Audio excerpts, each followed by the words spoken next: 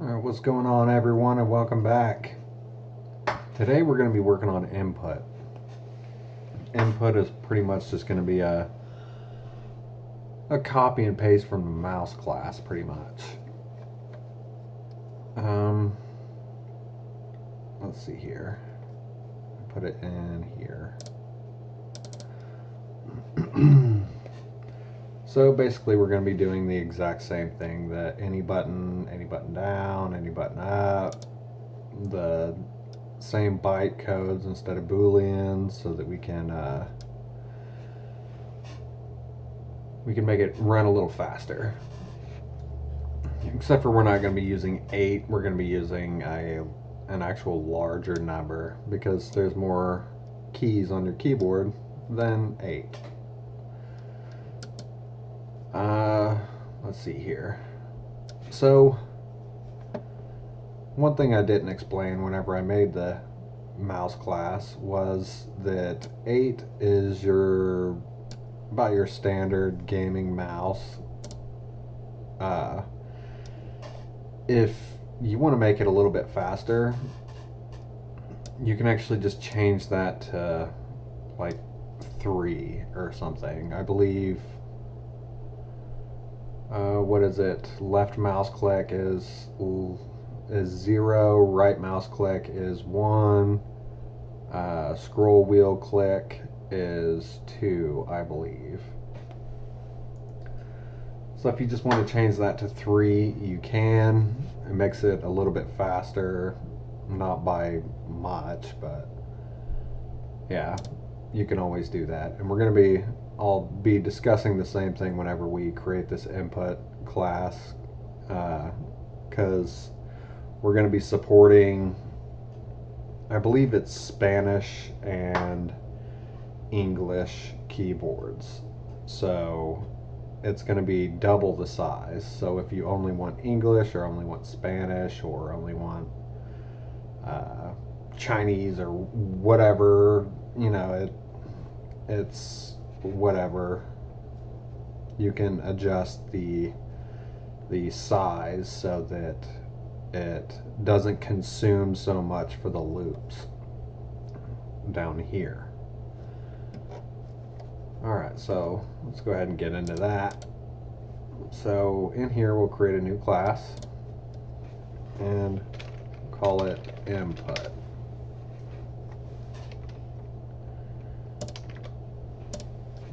And with input, we need a constructor. Or actually, no, we don't even need a constructor. We're going to up here put extends GLFW key callback. And of course, it's not going to give me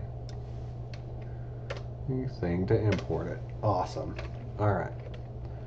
So import org.lightweightjavagame-library.glfw.glfw key callback.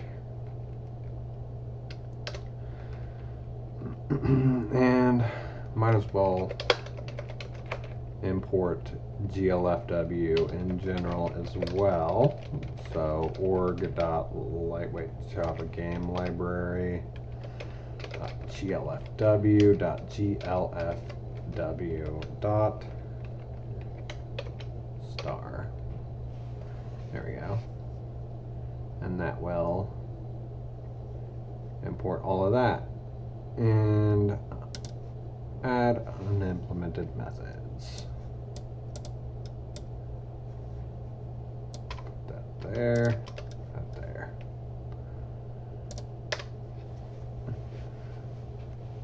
Alright, so right here we're gonna say private static byte any key equals 0. So any key is automatically going to start at 0. Same thing with any key down, any key up. and then it's going to be exactly the same. You can just copy and paste if you don't feel like typing it out. By any key up equals 0. So then the next thing we need to do is, we don't have to make these public, but I think I made them, yeah, I made them public in here. You know what, let's make these private. Private,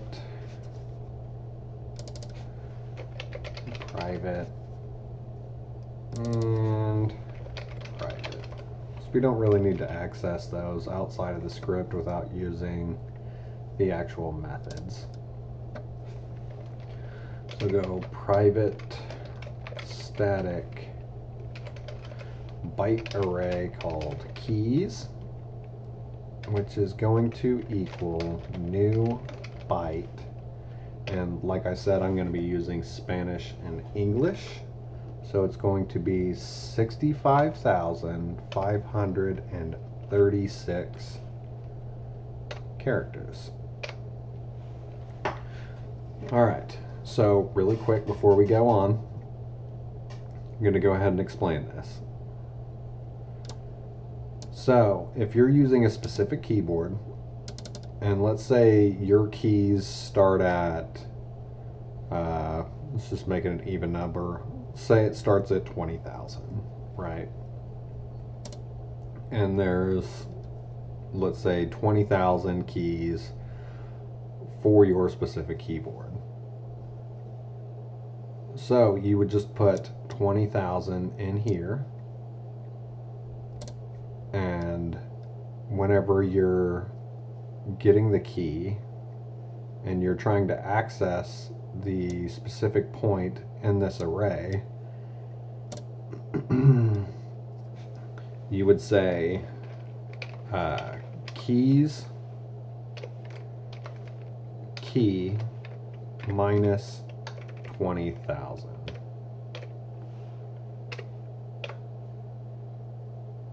And that would give you the specific key that's in that array. That way you don't have to use the whole 65,000, but you are going to have to know where the keyboard starts at and how many keys are in that keyboard. So that's something you're going to have to look up because, well, there's tons of different languages out there, and I am not going to cover them all. But that's a way if you want to further optimize what we're doing. And it doesn't really matter, because it really doesn't, I mean, it doesn't really change the frame rate or make it that much better, but it does make it a little bit better, and it is something that you can optimize if you truly want to. So let's do keys down and keys up. And the last thing we need is the iteration variables. So private, static, and I. Alright, so that ends it for the variables. Now, the first thing we need to do is we need to create a reset method, just like we do here. And it's going to be almost exactly the same. So, down here, say public static void reset. And in here, we'll just do our normal loop. So I equals 0, I is lower than keys down dot length I plus plus. And then we're just going to say keys down I equals 0. Then we'll do the same loop for keys up.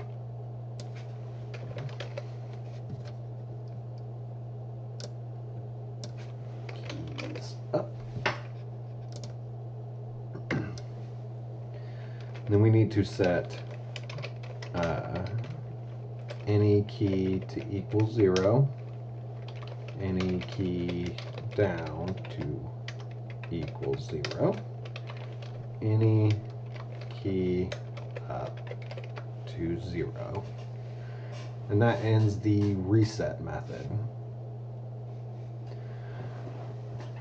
Now we need to go into the actual invoke method, which is just setting these values to whatever is going on. So in here we're going to be doing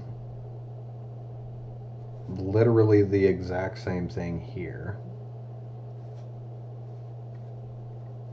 So I'll just go ahead and copy this. Oops. Copy. And paste. Right here I could say any key. Change this to keys down, key, key,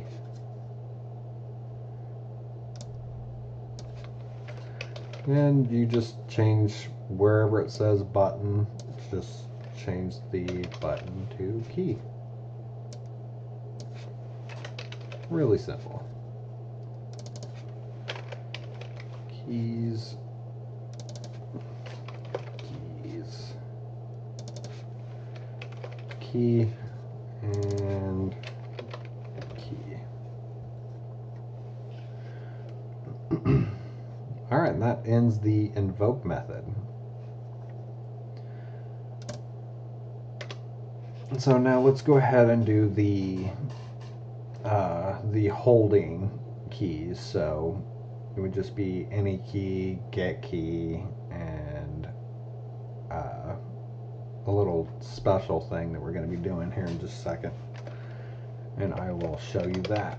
So public static boolean, because we're still going to be returning a boolean, any key. And all we're going to be doing for this is we are going to return any key equals 1.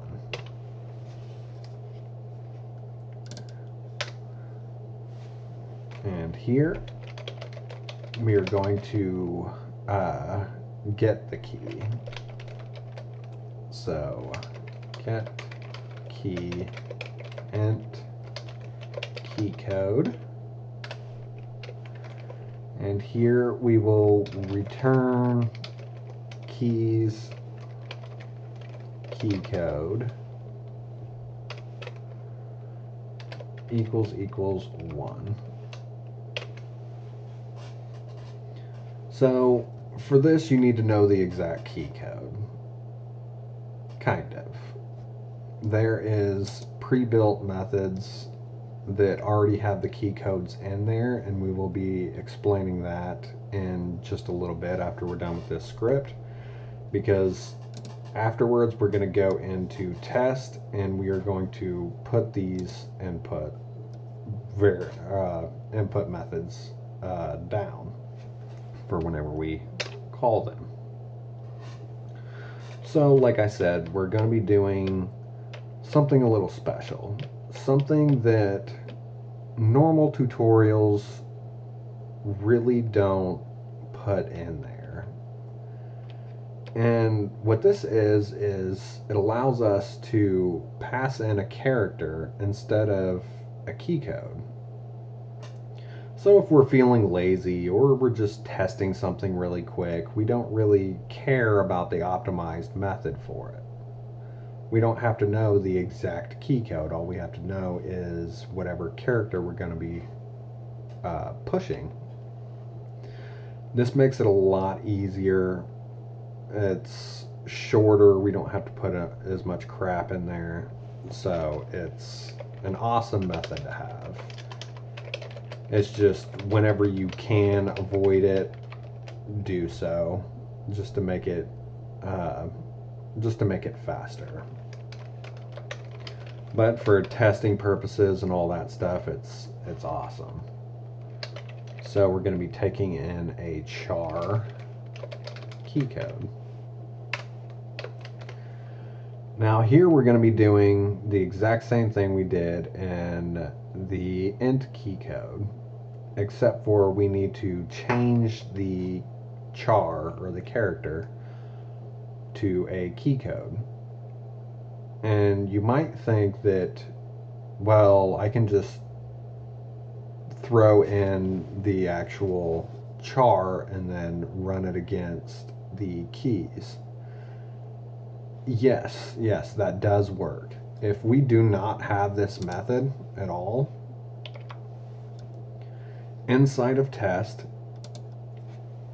it would accept us to say input dot get key, and then we could just put in a char.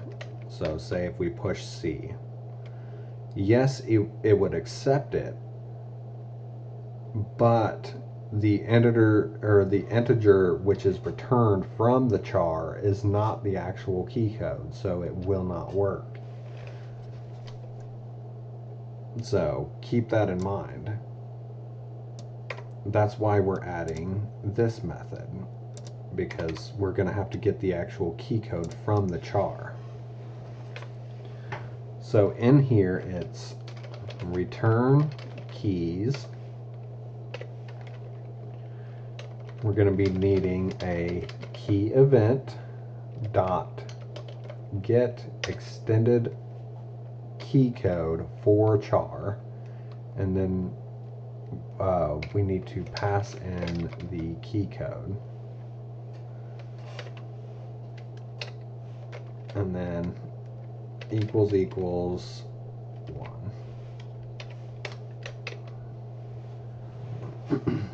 And that's how you do that. So this method right here will convert it into the specific key code for that character.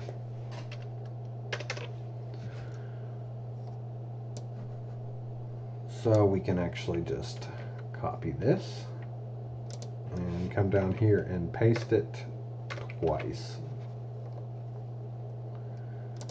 And at the end, just going to put down at the end.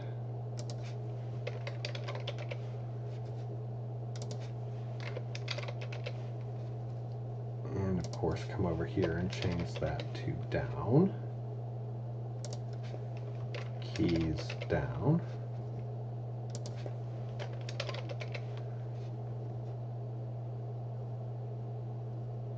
Alright, and that's all we need for that. Now we need to come in here and change these to up, or add up to it, sorry. Up, up, up, and up. And there we go. 19 minutes of just blabbing about what half of this stuff does, and it's done. So this episode's going to be fairly short. I'm going to explain at the end of the video what exactly is going on. But we're going to keep this really short. So in here, I did change this back at the end of the last video, so I put a little comment here so that I would not forget to let you guys know that I did change it back to whatever we had the first time for rotating it by delta time. So what we're going to do here is we're going to add in a little method to to rotate whenever we're holding a key down. So I'm going to say if input dot get key, and I forgot what method it was. Let's see if I can remember. Key event dot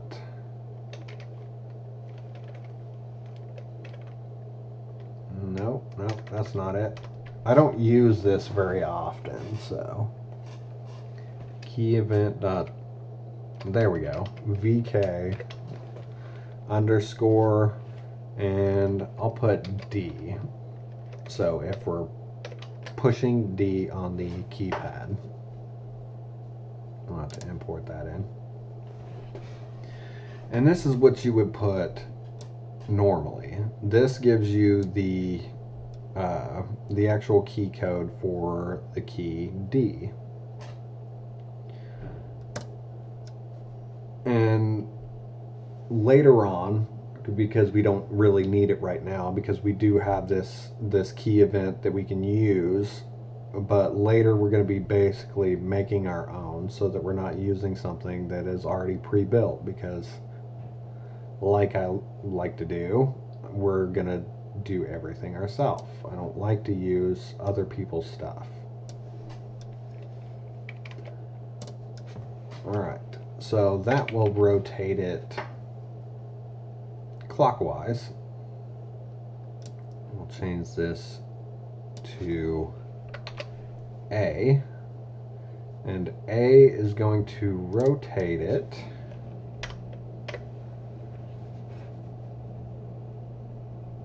counterclockwise, I think. It should be just that. That should be fine.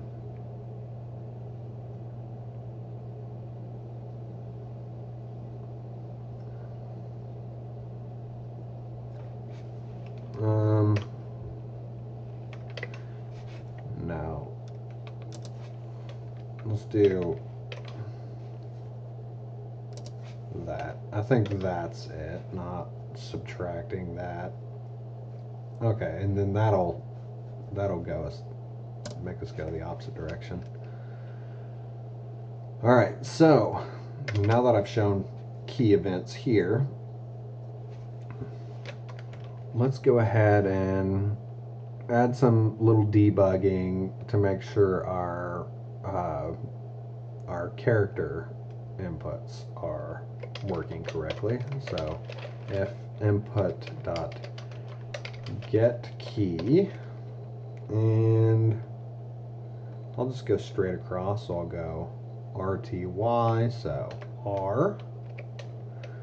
So if we push the character R, and right here, this signifies a character. If we put quotations, that is a string. We want a character.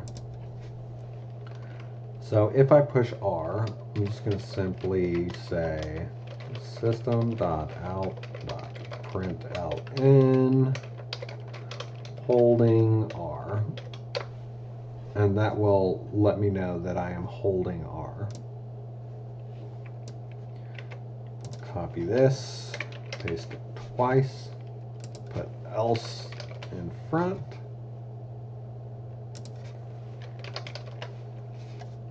and change that to T and that to Y. So if I push T, I'm going to say pushed T. And this I'm going to change to down. And this to up.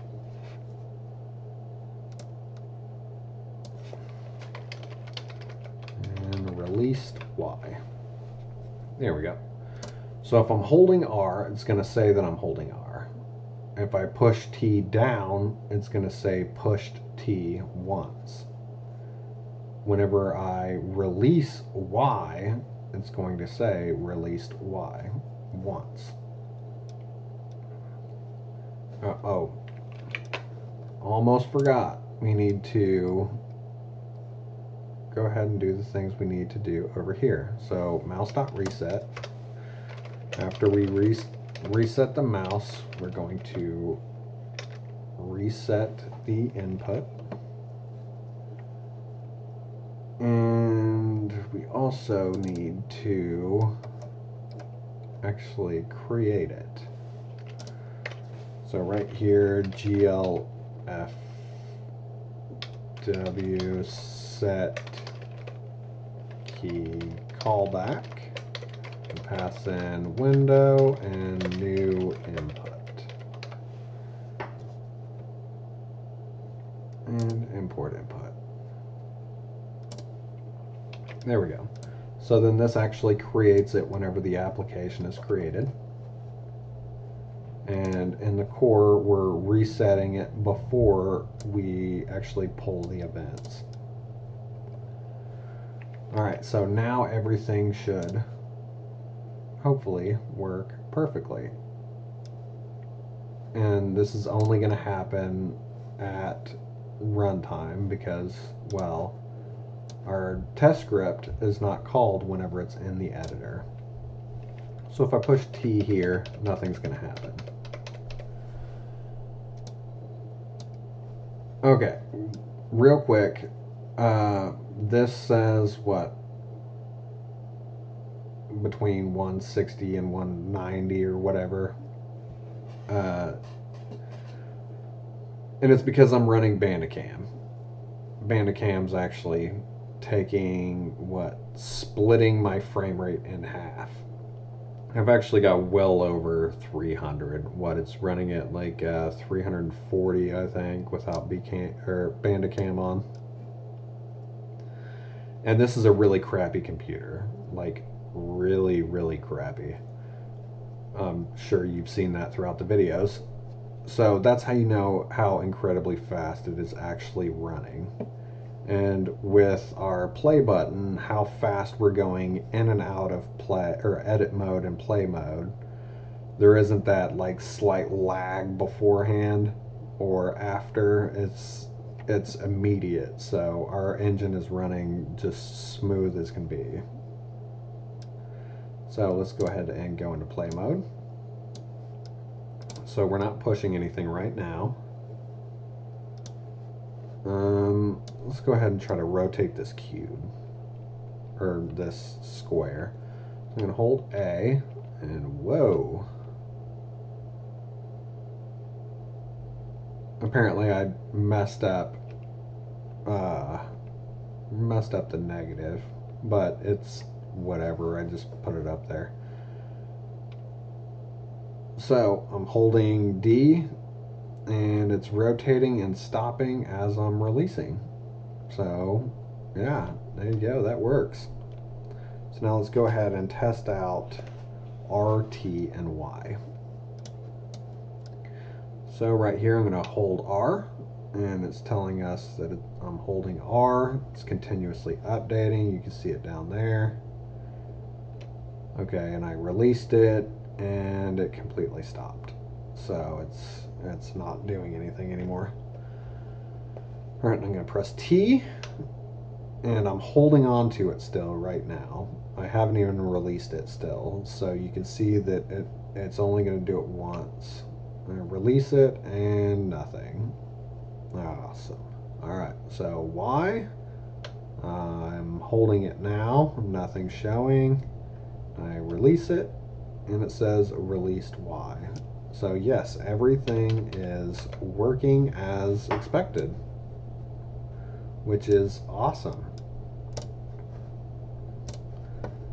I'm gonna go ahead and remove this one right here, because apparently I did that wrong, and I do not want to do it in my head right now, so it can just F off.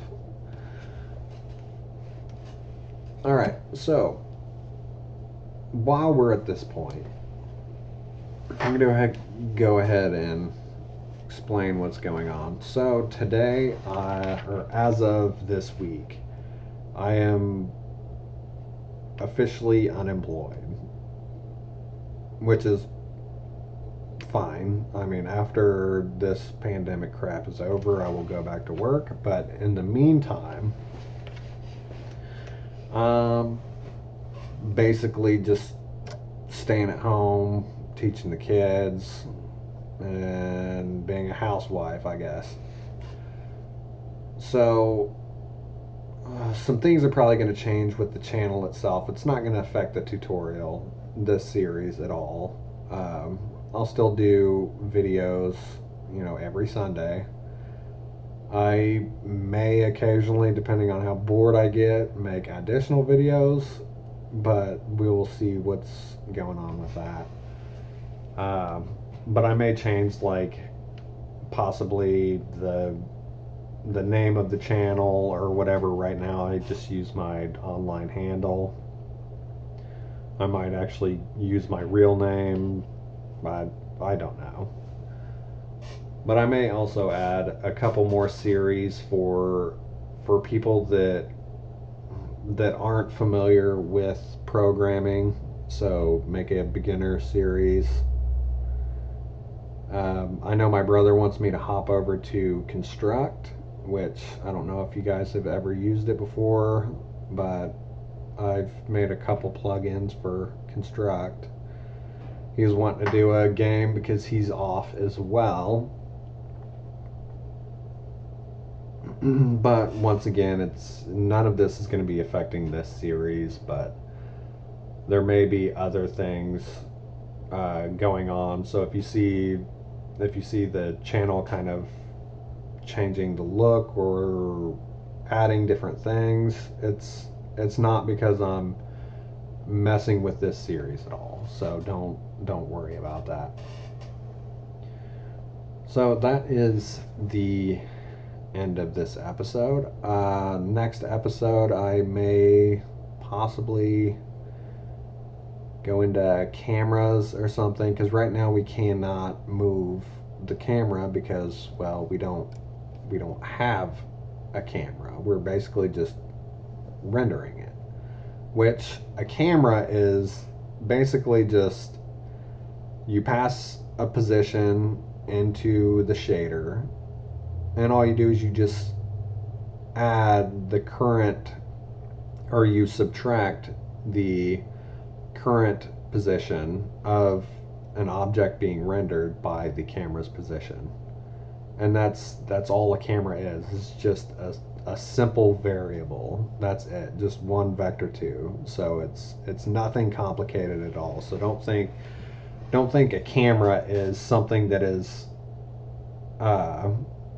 really that complicated, because it's really not at all. But right now our camera, I'll just say it, is just sitting in place because we don't have a camera class that defines any specific position that it's at.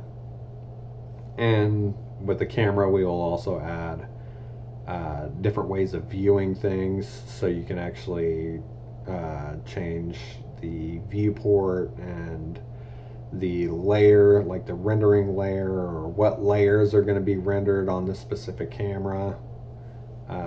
All kinds of cool different things. You'll also be able to change the matrices, so whenever we get into rendering 3D objects into the scene, and I know it's 2D engine, 3D, but some people want 3D objects, and I know some people like putting 3D objects in a 2D game. So that's why I'm doing it, but I'm not going to add all the extra 3D stuff. It's just going to be basic 3D rendering later.